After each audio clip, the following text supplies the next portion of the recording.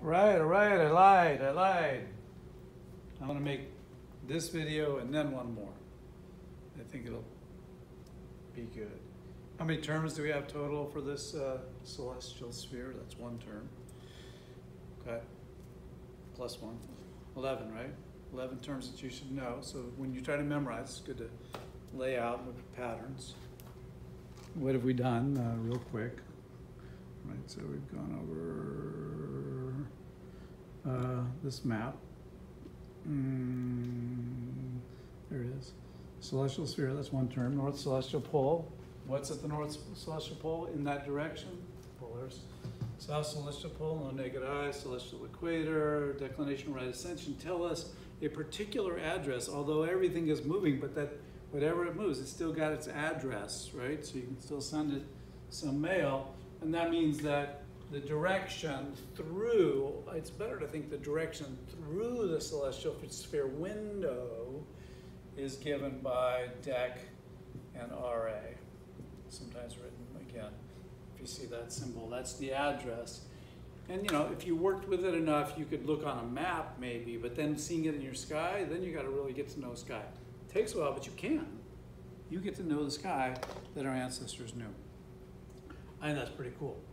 So that's 6. Let's do 3 more this time, and then the last 2, which will bring together some terms that we've heard.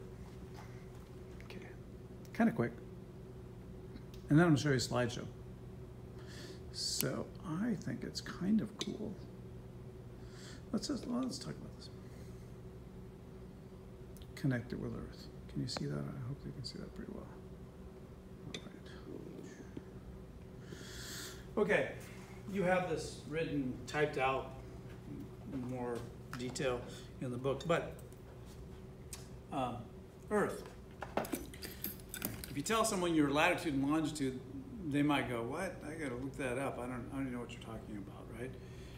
But if you tell them the country you live in, or the region, in our case the state, or Southern California, or Northern California, or San Francisco Bay Area, or New York Metro, or Columbus, Ohio, or where, you know, then maybe people get a sense. And then if you start getting to smaller towns, San Pablo, Richmond, whatever, you know, they might not know. They might know Berkeley, they might not know Berkeley.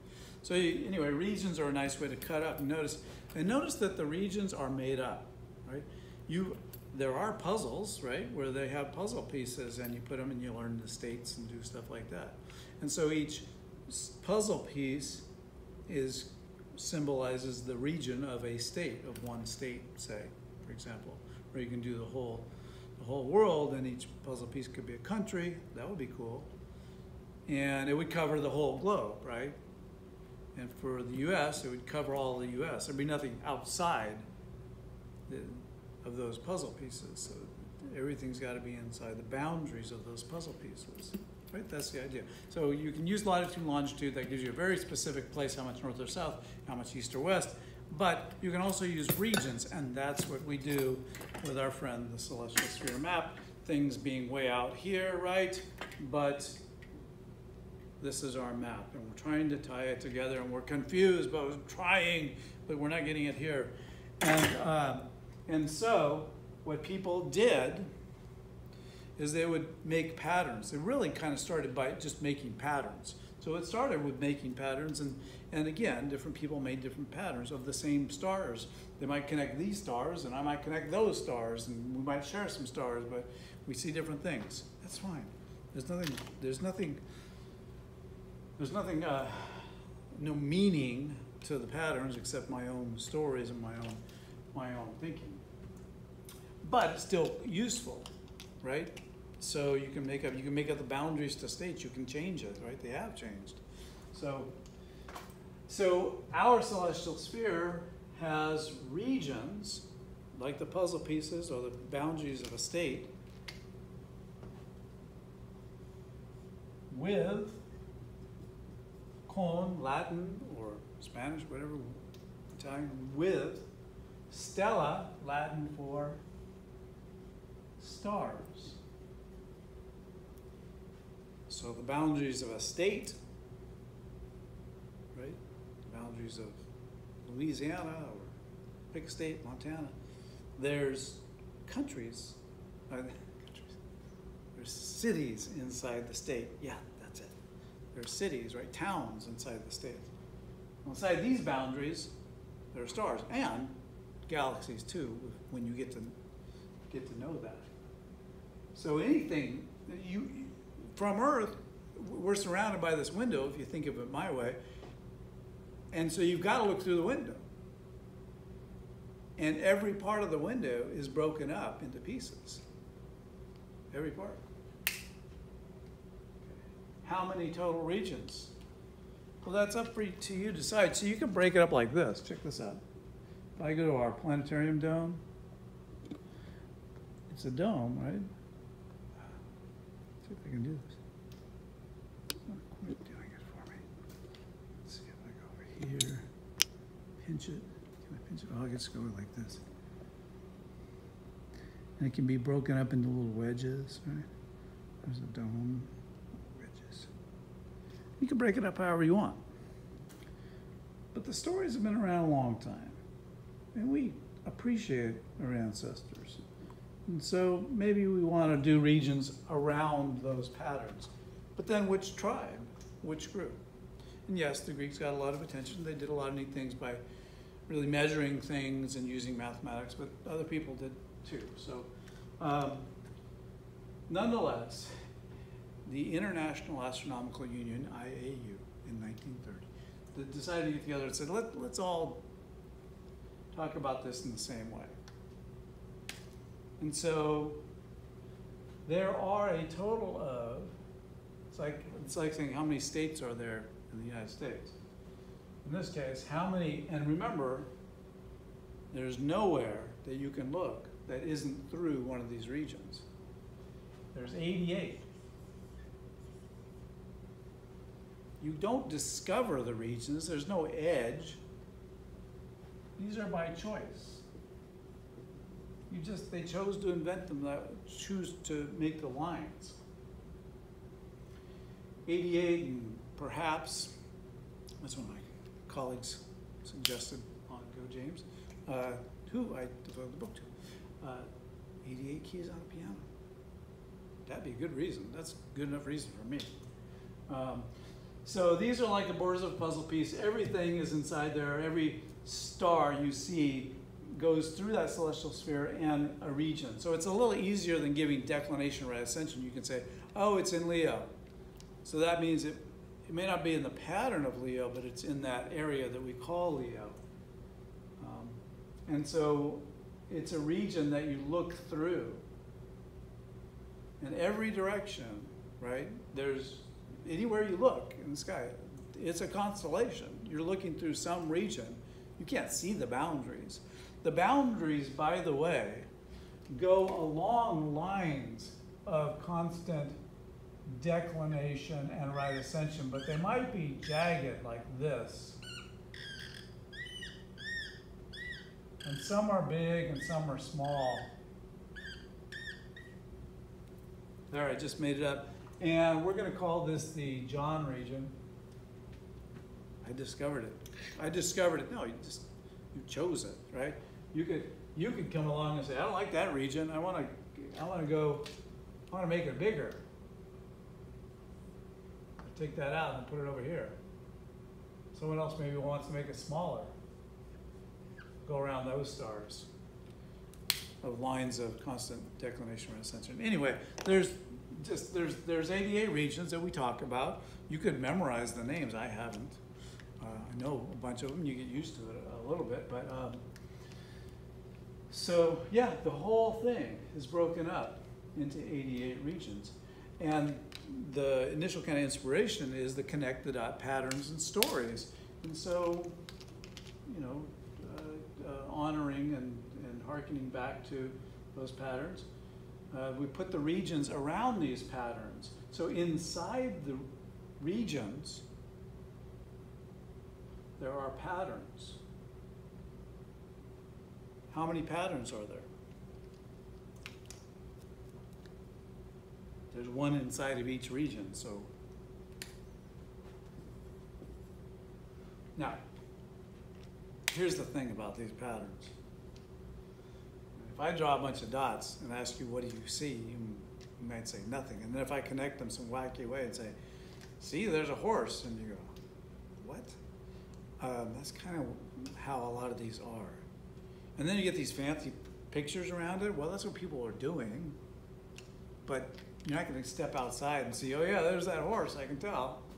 You know, sometimes they project, you know, big pictures of horses, or you can do a, you know, winged horse, and you can do a lion, and you can do whatever cool thing you want. Canoes for Native Americans, they do a lot, you know, something, oh yeah, and birds and hawks, and there's an eagle, and there's a swan, but different people did different things. Okay, anyway, I've said that a million times. There's 88 patterns, but many of the patterns simply do not make sense. I mean, seriously, if I saw a star here and a star, and there was a bunch of stars, and there's stars here, and there's a whole bunch of stars, and here's the region, okay, and I go around that region because there's a star here and a star here. Watch this, watch this, watch this. Ready? Okay, ready? There it is. Okay, and I chose to connect these dots. Oh, that's so close. I don't want to do that. Let's do this one. Well, here's the thing. This is a region, one of the 88. Why? Because we chose to, so we can all agree to talk about the same thing, right? And there's my pattern, and that is the frog pattern. Why? Because look, it's a frog, and there's its tongue catching a fly. I just made that, right? Like, oh, that one you could almost go, oh, okay, I kind of see that. By the way, this is in that constellation of the frog constellation. This is, and that is too, everywhere. You keep looking, you're going to see stuff like galaxies, etc. So the region is here. The pattern it's named after might or might not make sense. Honestly, some of them look like that or something. You go, what? And they'll say, look, it's a pig. And you go, you're a pig. No, sorry. What are you talking about? So some of them are like that. And then they draw some fancy picture. I don't know. And then tail of a pig. And you go, whatever, you need to get some sleep. But that's the way it is. Okay, so if you say it's in Leo, it doesn't mean it's in the pattern of Leo. Now Leo, by the way, actually does look like a lion. There's a couple of ways, maybe a few, to connect them. I like my way, because it's what I can see near city lights too. I should show that to you. No, I'm going to show it to you next time. In fact, I'm going to show you some pictures. Okay, so the region is the boundary. The entire celestial sphere is handled with 88 regions. Anywhere you look is through a region. There is some pattern which may or may not be obvious, and if you don't have a dark sky, you might even not see it, and you're certainly not going to go out there and connect the same dots that a lot of these were. Additionally, the ones down here weren't known by Greeks, right? Greek, Egyptian, Middle East, all those folks working together closely and all that stuff, but they didn't know about those. So you go down here, you got to make up new ones, or maybe if you respected the indigenous people, they might teach you a thing or two instead of wiping them out. But so it can be really hard to find them. I mean, even with a map, and then you go outside and you go, what? But, number 9, asterisms, the Greek word for star, aster. Stella, Latin, Greek, asterisms, and there are lots. And they are any easy to find or easy to see pattern that often is not a constellation pattern. Big Dipper, that's not a constellation pattern. The W of Cassiopeia, maybe, it's kind of in Cassiopeia, yeah. Maybe look for a W. What else? The baseball diamond of Pegasus. and some of them will connect. The winter triangle connects a little dog, a big dog, and Orion's shoulder, and connects dots from different ones. So it's just easy to find stuff. Summer triangle connects three bright stars from 3 different constellation patterns, and every pattern is inside a region. That's it, okay? That's all there is to it. So you break it up. I think this one is really cool. I mentioned Orion. I don't know. I'll use red so you can see it. That Orion is basically his. I should be a little more careful on this. Orion's belt, his torso's in the northern celestial hemisphere. Where are you? See, it's not so easy. Where is he? That's not him. If I used my address and I did that, there he is. Okay. Yeah, that is him. Wait, and where's Taurus? Okay, there. Yeah. See, it's tricky, right? It's confusing. You have to play with it a little bit. Sit there. Anyway, it's like basically there. He's got his shoulders. I don't know, something like that. Shoulders, Betelgeuse, right, or Betelgeuse here, and then Rigel here. So it's like his legs are below the celestial equator. His torso is above it. He's got a little dog, and then he does. I would call Orion both a constellation pattern and an asterism, because you can find Orion the hunter. He's got shoulders and a belt, a waist, maybe knees or feet. I prefer feet, whatever. That kind of looks like it in the dark sky. You can see that. And you can even see maybe a shield. So Orion is a pattern. It's a constellation pattern. There's a region, some wacky, lines along declination or right ascension, like whatever. Anything in that region, not just in the pattern, is in the Orion region. But Orion pattern is also an asterism because it's pretty easy to spot. And he's fighting the bull, Taurus, which you would look for a V. So I don't know if you call that, that is part of the pattern. You look for the V, his horns go way up here, and then, and Gemini, well, you look for the twin dots, or Gemini would be the correct pronunciation, and you can actually put together 2 stick figures on that one, but some of them don't look. The dog, his dog, I'll draw it over here, looks something like this. They're Sirius, remember, -1.5. So you go like that, and you go, look, a dog, right? A dog. But we still actually kind of call it, I don't know, I'd call it an asterism because I can find it, but maybe I look for that. These are really hard to see. They're not that bright. So I do see the front leg, back leg, tail, but you might not make that, right? You could have called it anything. And then if you could see this in a dark sky, you could see that, too bad. And then Procyon Canis Minor, his little dog is a hot dog or a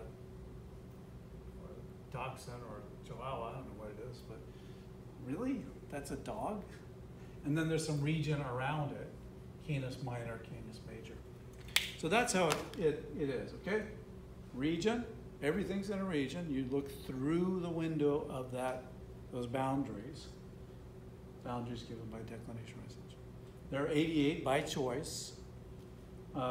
There's some pattern that gives it its name. It may or may not make sense.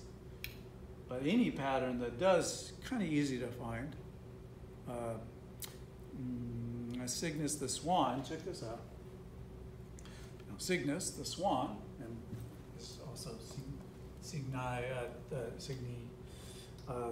swan in Latin, name for swan, looks like star, star, star. And you go, I could pretty much make anything out of it. They go, wait a minute. There's also, a lot of times people will draw it like this. I really object to that. I don't like that because, truthfully, even in these skies, there's a star there and there's a star there. Put that together and what do you get? come on. Got the tail right here and the long neck of a swan. Cygnus the swan. I consider Cygnus the swan an asterism as well as the pattern of the constellation. The region goes, you know, whatever, I don't know, I couldn't tell you. You can look it up. So anything in there is in Cygnus the swan region. Anything along here is Cygnus the swan pattern, which is also an asterism. But some are wacky. Let me show you those. I sure hope this is still playing. Yes, we're still in the game. You see why I wanted to do one more. Let me show you some pictures. You can look at this on the internet. I do caution you because you might get confused by some stuff that you find. All right, it's all about angles, mapping it out, trying to figure it out, because now you're at this place where you got the puzzle, right? You're confused. What is going on? And you can see why we need, you know, and our ancestors realized it too. They realized they had to read chapter 3 and 4. So that's what's all about. All right, sorry, square it up so it's not too wacky. So we measure angles, you know, track sun, track moon. Can you see that very well? Never. Kind of. So what do you see? You see these lines are lines of declination. You don't have to, I won't ask you to identify that. I'm just saying it. These lines are lines of right ascension. And the red are the regions. A little hard to see, but you see that they go parallel to lines of right ascension and declination. But you know, you don't see that in the sky. If that's your gig, then you use that. You do that. But this might be a little better. And now, but it's pretty confusing, right? So the regions are in green. Look what I found. You see Orion, shoulders. There's a little dot for his head if it's dark enough. The region is the puzzle piece boundary and different size, irregular shape. Where was it? Oh, there it is. The V of Taurus, right? So you start getting used to it a little bit, right? I see a king, which makes no sense whatsoever. I see a winged horse. Don't you see that? Come on, it's a winged horse. Here's the neck and the head. Gosh, so obvious. No, it's not. And Andromeda is part of the winged horse, the daughter, and the mom, Cassiopeia, is up there, and the dad, Cepheus, the king, and she's the queen of Ethiopia. Different Ethiopia. Anyway, how many are there? Yeah, 88. Do you have to know them all? Absolutely not. So now the cool thing is that, and this is our ancestors a long time ago, they just kept, if you keep track, you'll notice it. You'd find in winter, I see these out at night. And you can connect them. This is poorly done because there's actually a knee. This guy's kind of bow-legged. And the arm should go across there. So again, be careful what you see. And this is, you know, I drew it the way that I think makes sense for the big dog. Big dog. Little dog, it really is just about like that. And Orion. So in winter, I expect to see this region. And by the way, this, again, this is not very well drawn, but no offense to whoever created it, because I like it enough to use it, but is the winter triangle, and it's perfect equilateral. This side is actually equal to that, about 2 fists and a thumb. 25 degrees from here to here, 2 fists and a thumb, 2 fists and a thumb. You can measure things out. Anyway, Andromeda, Cassiopeia, the Ethiopian queen. Doesn't she look like a queen? I don't know, W for woman. That's, hey, I just thought of that. There's her king. He's a bit of a house. So, whatever. Lots of patterns. This is, Ursa is for bear. If you know the Spanish word for bear, or Italian, you get that. Major means big. So you can connect it this way. I don't think it's a very good way to connect it, frankly, and it's really hard to see it. But inside, so the region is somewhere around there. The pattern might be this. There's your bear, like good luck. That's really, but what we see is the Big Dipper. You see the Big Dipper. That is a what? It's not the region. It's not the whole pattern. It is an asterism.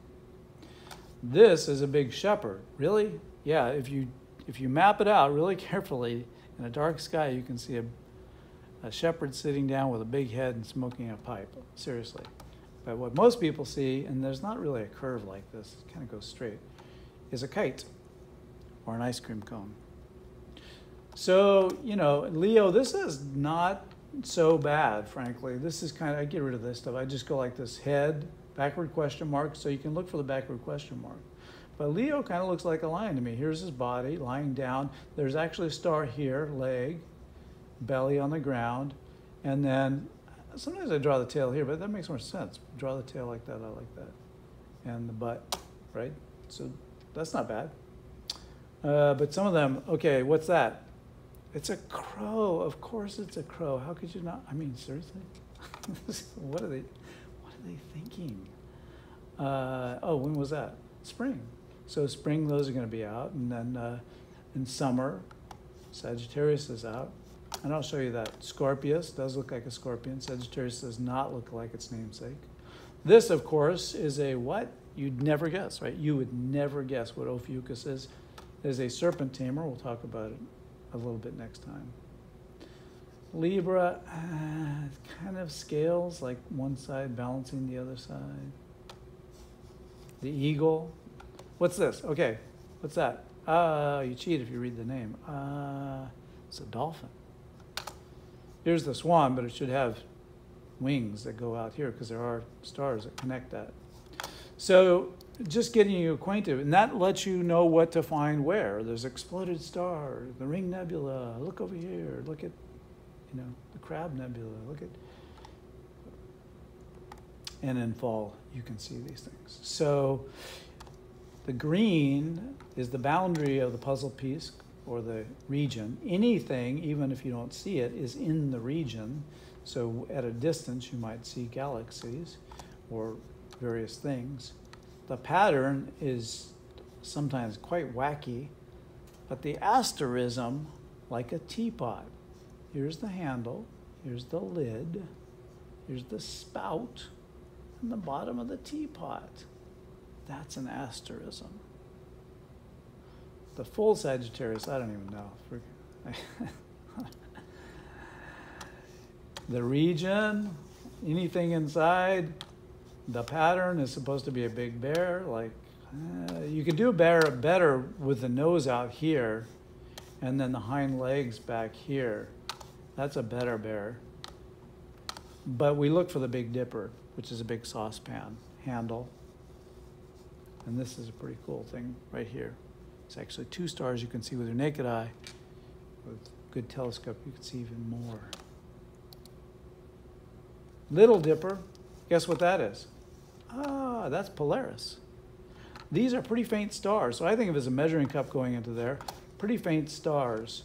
So you may not see that, but Polaris, just know it's at the end of the measuring cup that pours into the saucepan. Those are my names. Big Dipper, Little Dipper. Part of Ursa Major, Big Bear. Part of Ursa Minor, or Ursa Minor. That's a little bear, really? That's a whatever. Cassiopeia, the Ethiopian queen, though they kind of drew her. She was conceited and got in trouble and cast out to the sky. That's the short story, kind of. So, what is? I mean, I don't even know what that. I think I have to look at that again. I'm pretty sure. Yeah, that I think is Sirius, and I think that's the big dog. What is that? That's a lion. Are they trying to mess with us? So don't worry about it. H.A. Ray did the illustrations for Curious George, and he also did a couple of books for astronomy. He said, well, why don't we connect the dots to make sense? This is pretty good. Gemini. Scorpius looks like a scorpion. That kind of looks like scales. So he was trying to make them more noticeable, but truthfully, you need a dark sky and you got to work at it. A lot of it does not pop out because you can connect them any which way. You don't go outside and see that. You see that, but you also don't see all those stars because that's, anyway, lots of stuff you can explore. But next we're going to talk about this line and where the wanderers go. That's a good title for it, Where the Wanderers Go. And that is going to complete our chapter 2. So you're almost there. The ecliptic and the zodiac. Cheers.